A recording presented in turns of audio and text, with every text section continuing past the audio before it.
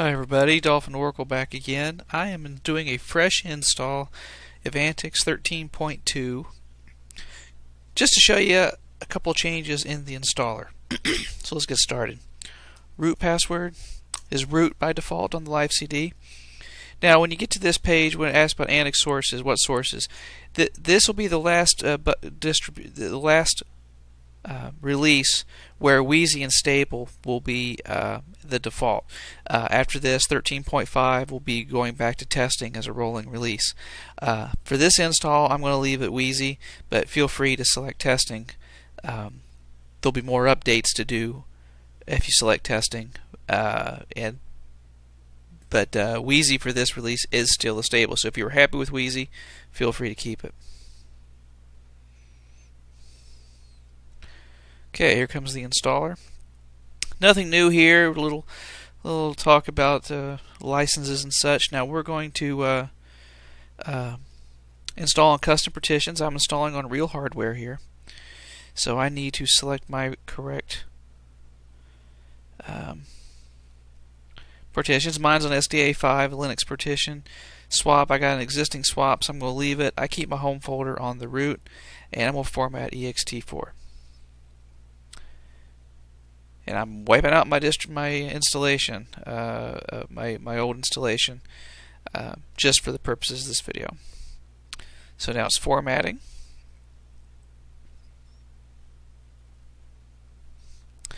and installing the system over. Now, as you can see, RAM usage isn't bad. It's climbing a little bit, but what you need to realize is I'm recording video while I'm installing. So in the video is being cached in RAM, so that's going to increase. Now I probably won't run into any problems because I think the install will finish before I run out of RAM for the video.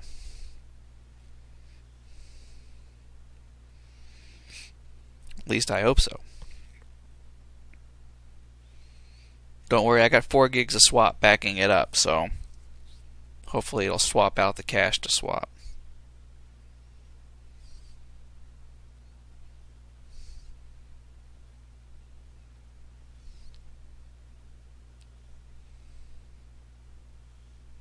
You see it's installing very fast. I'm installing off a USB key. There are a few changes to the AntiX system. There's a slightly new kernel with some bug fixes. There's some missing firmware. There's some firmware included that was missing before. Menus have been cleaned up. As you can see, the update menus now on the top menu, as is the control center. This will be the same for all versions of the menus throughout AntiX, either the IceWM, Fluxbox, or JWM. You can also see terminal apps up here up front, and the tools menus up front for direct access to the filers, editors, and some system tools.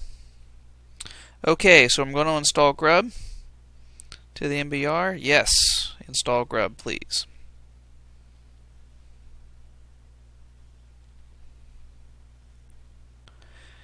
The control center has some new features as well.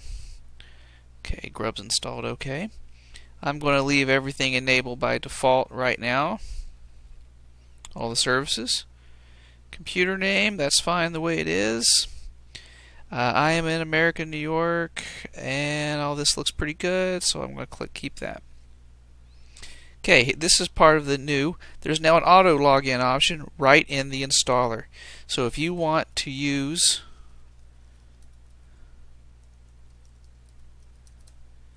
the auto login, you can click it right here, and it'll automatically log all the way back into your desktop when you come back around. You see the install is very fast on modern hardware, and again, I haven't topped 500 megs, and I'm still recording video, so I'm pretty happy about that.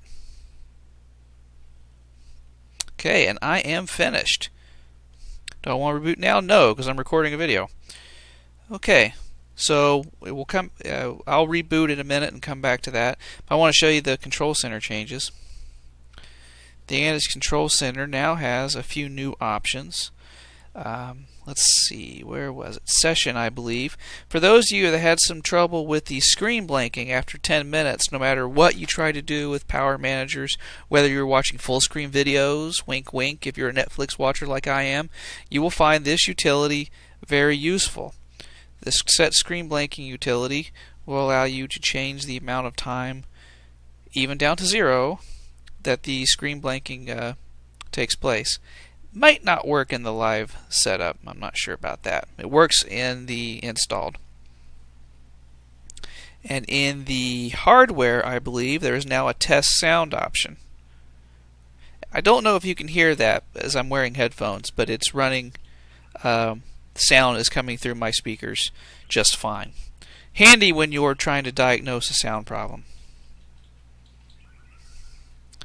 Other new features in the AntiX install will be cleaned up menus. Preferences no longer looks like 500 items in there that you have no idea what each thing is. Now it's nice and concise. The ICE WM Control Center, if you use that, now looks like the AntiX Control Center. Similar theming.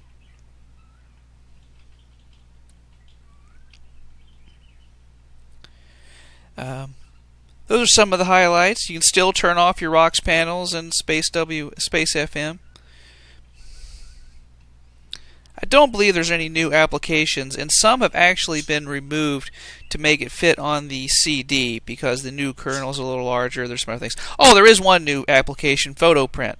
Photo print's now included by default. So if you like to print photos, you've got that application by default. Also, Connect Shares, the network share mounting utility, has been updated to a new version that will handle spaces in the share names. Very handy. Also cleaned up some issues with mounting unsecured Samba shares and having permissions enforced properly. Okay, so worthwhile upgrade, particularly considering you still have the Office Suite, LibreOffice Suite, you still have PDF Viewer, still have Synaptic, still have Gpart, still have all the things that are useful. Well, everything except record my desktop, because that's what I'm using to record this video. Still have all the things that make AntiX great, and I'll be honest, I think it runs a little bit snappier than 13 and 13.1. Oh, I've also forgot BleachBit. In case you want to wipe out a hard drive, this will do the job for you. Okay, I will go ahead and pause the video now. I'll be back in the booted up. I'll be back in the default install, and we'll see if that set screen blanking utility works properly.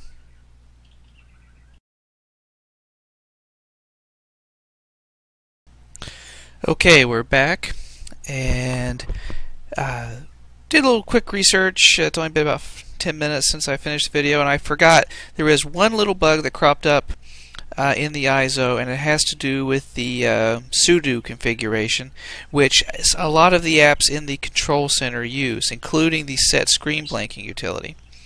For instance, if you will see, let's see here, where are we? Session. Set screen blanking, nothing happens, right? Okay. Once you have your network connection up and going, the first thing you want to do is open up a terminal and go to the root user account, super user, and a root password, and you want to do an apt-get update,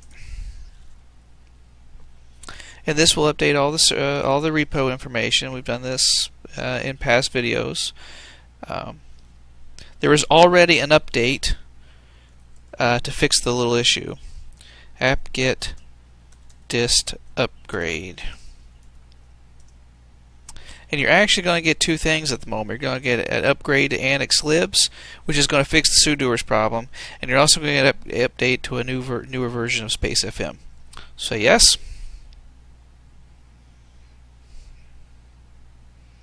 And it's going to download the packages and install. Now the new version of Space FM has some interesting extras. The biggest one is that you'll be able to, if you use the Space FM desktop, you'll be able to move icons around and place them where you want on the desktop. That's a big change. There's some other changes. That's a big one. I suggest checking out the help files for that. Okay, now we can exit. We should be up and running. So now screen blanking should work. And there it is. So you can hit this button to turn the blanking off entirely so that it doesn't blank at all. Or you can set a new time. I'm going to leave it 10 for now because I don't want to mess around with anything while I'm recording. New version of Space FM, and I'm using the Rocks desktop right now, so I got to go to Files and Tools. There's new changes. For the most part, the file browsing itself is going to be the same. There are some new features, like I said, for the Space FM desktop. Maybe we'll cover those in another video. But for now, just know that that's one of the big changes to Space. Okay, so that's a fresh install of AntiX 13.2, mostly a bug fix release. You can upgrade from your previous one. I've got a video on that. Check that out if you don't want to go through the whole reinstall process. It is not necessary to do so. You can do it through a dist upgrade.